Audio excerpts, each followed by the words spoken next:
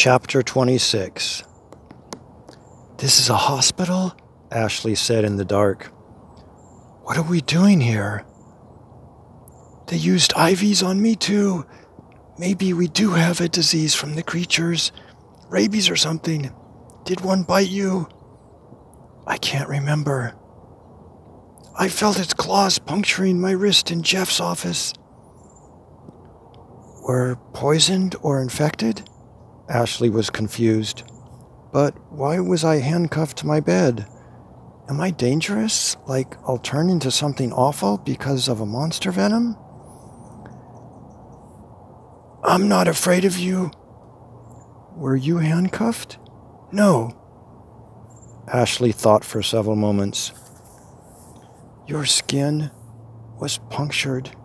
You're more likely to be infected than me. So why was I the only one handcuffed?" Tina's hands touched Ashley's wrists. "The monster didn't sink its claws into you."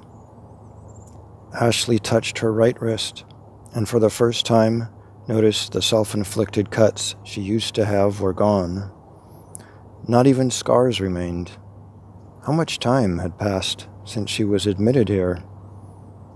"Hospitals are supposed to heal sick people. Are we sick?" Tina said, "I don't feel sick." "So why do we need medication and rest? What are we doing here?" "Maybe we're getting better," the girl guessed. "Maybe it takes a while for the poison to get out." "I don't trust them." She noticed a motherly, protective feeling resided within her for Tina. She really didn't want this girl to be harmed. "Where do they keep patient files?" "Maybe the nurse's station, but I can't find it." Footsteps came from the hallway. Ashley asked quickly, "How did you know my name?" "I saw it on a chart hanging on your bed when I was exploring." The door opened and the light flickered on. Tina grabbed Ashley's arm. Ashley's heart felt like it had stopped. She heard slow footsteps. Plastic pails and wooden broom handles scraped along the floor. Then tomb silence. She could see a figure through a crack in the wood paneling.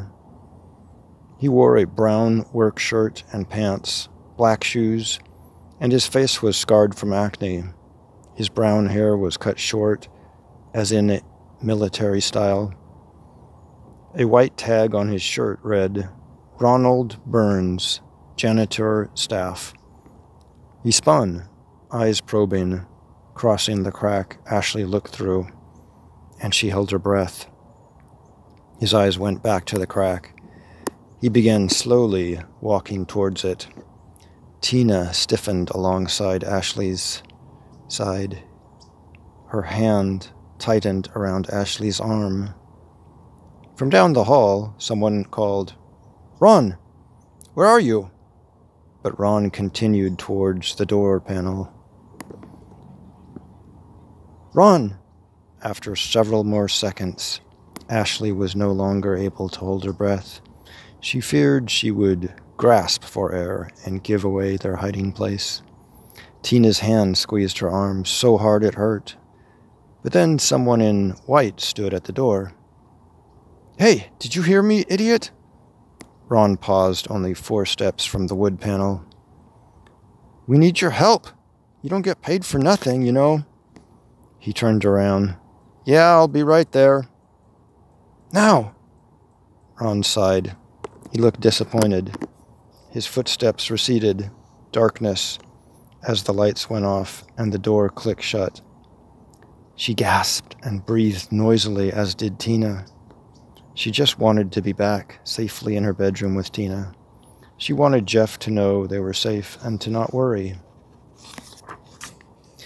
Why did shadow creatures and this hospital need girls? Girls were supposed to be in school, studying, going to dances, cheerleading, playing soccer, powder puff football, volleyball, texting friends, spending time with family and friends. Girls were not supposed to be recovering from attacks.